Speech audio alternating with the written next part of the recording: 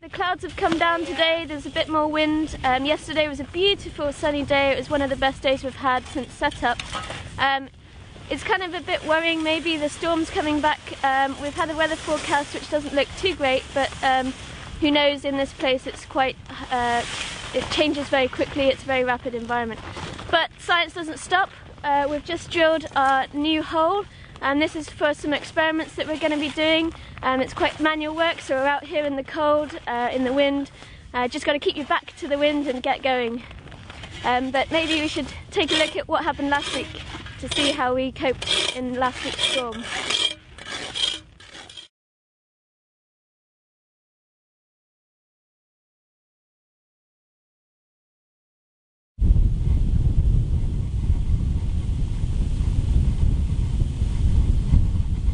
Yeah, we're shoveling snow from A to B. We're trying to clear off the sastrugi from the wind so we can have a DC3 land tomorrow. But the wind's really working against us, and it's building up lumps and humps on the runway as we work. So it's quite hard work actually, and you just feel like is it going to work? Are we going to be able to get a plane in tomorrow or not?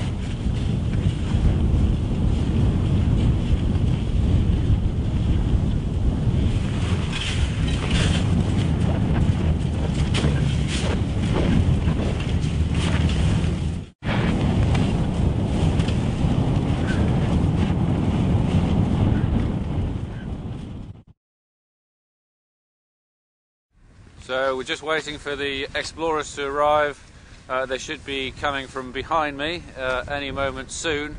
And in the weather's been deteriorating all day, and in the final half hour it's really gone down the visibility. So we're not going to see them, or they're not going to see us till they're very close. Maybe I'd say the vis is probably now down to 200 or 300 meters, and it's worsening all the time. So they've got the GPS position for the camp, so they'll find us. But it would be nice to see them from further out, so it's a bit disappointing. The weather's a bit gnarly at the moment.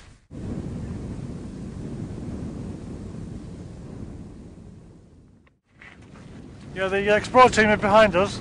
Simon has done a bit of a recce, I think possibly to see if they'd stopped just out of sight of the camp, because the visibility is about 400 metres at the most, so less than half a kilometre.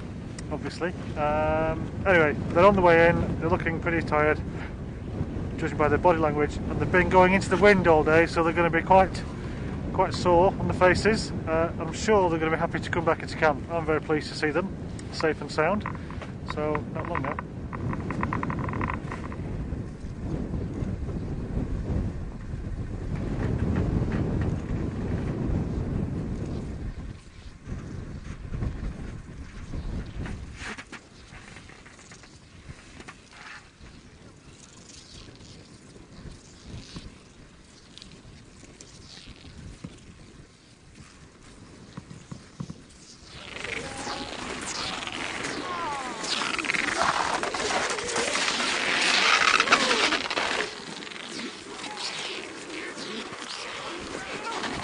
Hi guys! How are you? Yeah, good to see you too. Nice mascara. Hiya. Alright, how are you? Yeah, good to find you guys. Hello mate, how are you doing? Well, I've got my mask is stuck to my face, so I can't pull it off or rip my chin off, so I've got to go inside and thaw it before I can remove it. Because it just clagged in when we came into this vicinity. And we did a lap, and then realised, no, it is here. It's kind of like, since we'd already done a day of travel in this, we knew that once we couldn't see, we wouldn't see. I love that there's a dog. Minus 25, it's balmy now, isn't it, you know? Hello! Yeah, good. Good to see you. Very good, thank you. Who's that under there? Hello, Victoria, lovely to see you. Yeah. We've got a kettle on for you. Fabulous.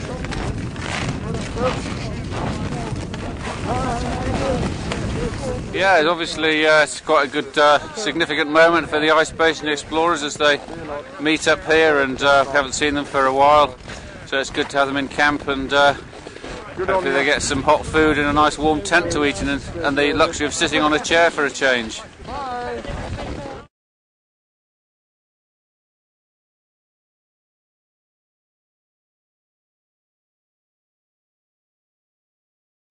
Good morning, Ann and Tyler. Hi. How's the first breakfast at Ice Base? Well, I'm happy. wow. Looking at Fran. Dinner was the best I've ever had. But I have to say, I quite like Tyler's pemmican in the morning. Ramen noodles and pemmican. I've got used to it. This certainly isn't going to turn on the heat. furnace in No, the same it's way. not. Usually in cold milk, it's Tell not us about quite that. the same. What is it about the pemmican? Oh, go on, it's your pemmican. I don't know you what to can- say. What isn't it about the pemmican? Oh, he heats it up in a pan and it's got nuts and meat and noodles and Fat. cheese and milk and fat. And double- it's just what you want. The double cheese pemmican was particularly good. Yeah, we had double cheese pemmican yesterday on our last day and it was yummy and I got to have some extra cheese Yeah, you did. on the lid, which is still in the lid. You put it on and all of a sudden you start unzipping. Put it on. Put it in. Put it in. It feels like you put it on, because then you got to take it off. Victoria, give us a sense of Ice Base breakfast. We have porridge. Some people put peanut butter in it, others jam and bacon. And then we also have pancakes and dried fruit and normally leftover dessert from the night before. Just a bit of chocolate in your porridge is always very nice. And then we have our morning meeting and then we generally go out and do science. What does it look like outside? Windy. It's windy and cold and the snow is blowing horizontally, that's what it feels like. It's a proper storm out there at the moment. The last one was just a little bit of a precursor to this one, so yes, it's not very nice out there.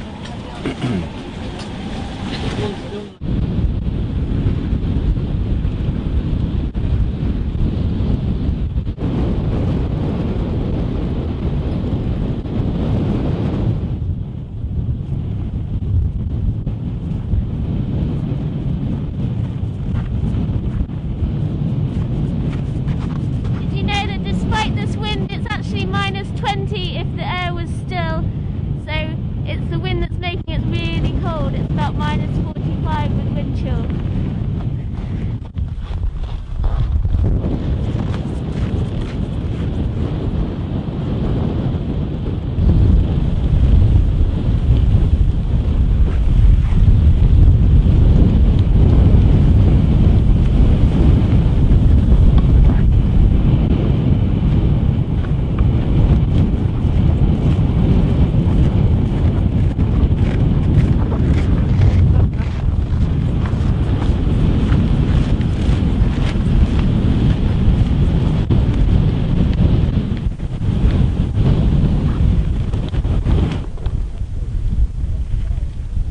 It's pretty gnarly. It's very windy. The wind chill is colder than -40. It's difficult to move around and make much headway against anything. We're going to see if we can do some science, but don't hold out much hope today.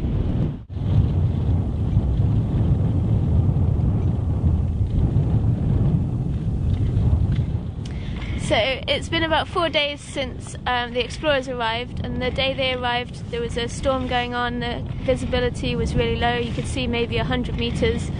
There was high winds, 20-30 knots gusting, and it was pretty gnarly. It wasn't very pleasant, it's quite weird now. After that it's cleared up today. Yesterday it started to brighten up, and today the wind this morning had completely dropped. It's kind of back up a little bit again today, but you can actually see the rubble ice in the distance and some of the land off in the distance as well.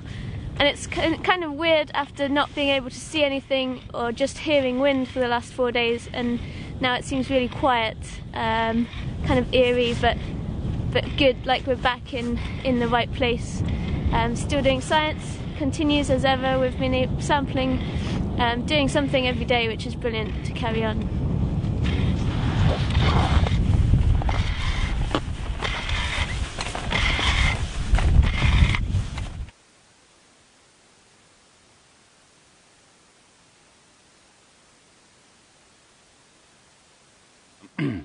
So it's day 5 of the prolonged period of poor weather.